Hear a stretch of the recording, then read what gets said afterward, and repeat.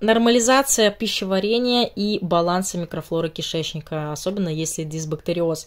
Стимуляция естественного иммунитета, стабилизация аллергического фона, нейтрализация негативного воздействия антибиотиков на кишечную микрофлору. Это все Эльбифид от компании Siberian Wellness. Сегодня у нас на обзоре, посмотрим по составу, по применению, вам все расскажу.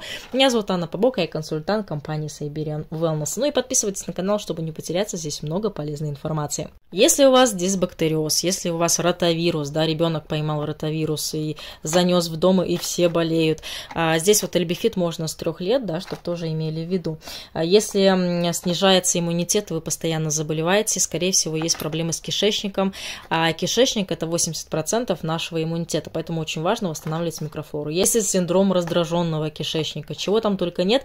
В общем, для того, чтобы полезную микрофлору занести в наш кишечник, для того, чтобы там все хорошо функционировало, здесь нужно пропивать Эльбифид. Это комплекс из 7, да, на минуточку, 7 типов лакто- и бифидобактерий в ДР-капсулах для баланса микрофлоры кишечника. ДР-капсулы – это специальные капсулы, они попадают в наш пищевод, в желудок и растворяются на минуточку только в кишечнике, да, потому что у нас есть разные среды, в кишечнике один, в желудке другой, и, соответственно, нам нужно, чтобы все это, все полезные бифиды и лактобактерии дошли куда надо. Поэтому здесь специальная вот ДР-капсула, вот специальная такая разработочка южнокорейской компании.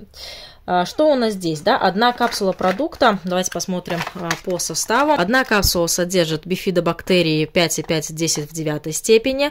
Это 1000% от адекватного уровня потребления. И лактобактерии здесь 3,2 умножить на 10 в 9 степени. Это 6400% от адекватного уровня потребления. Способ применения по одной капсуле в день во время еды. Продолжительность приема 1 месяц. Здесь у нас всего лишь 15 капсулок. Вот такие вот, один блистер. Если вам надо пропить месяц, то, соответственно, вам понадобится 2 такие вот упаковочки.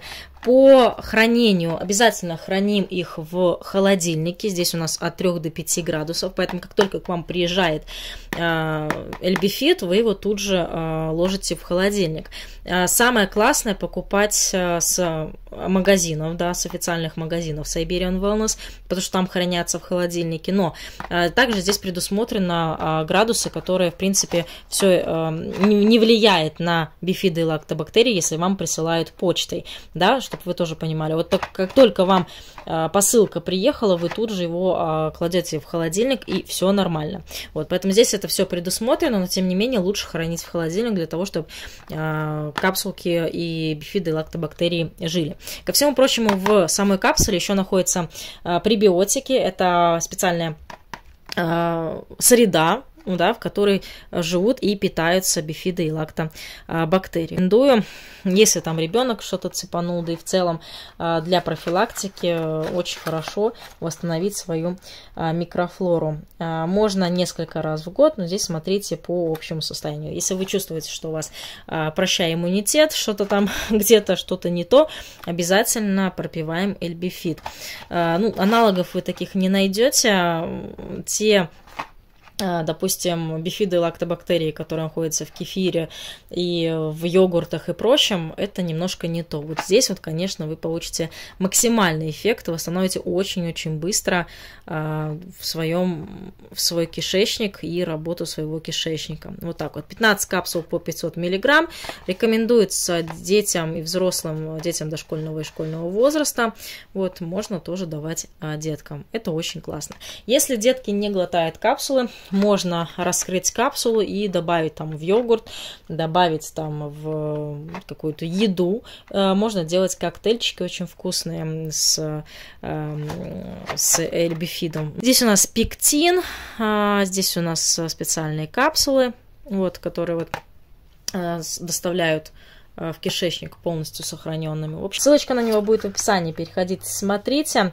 Ну и увидимся с вами. Меня зовут Анна Побока, я консультант компании Siberian Wellness. Если есть какие-то вопросы, пишите, все расскажу и подскажу.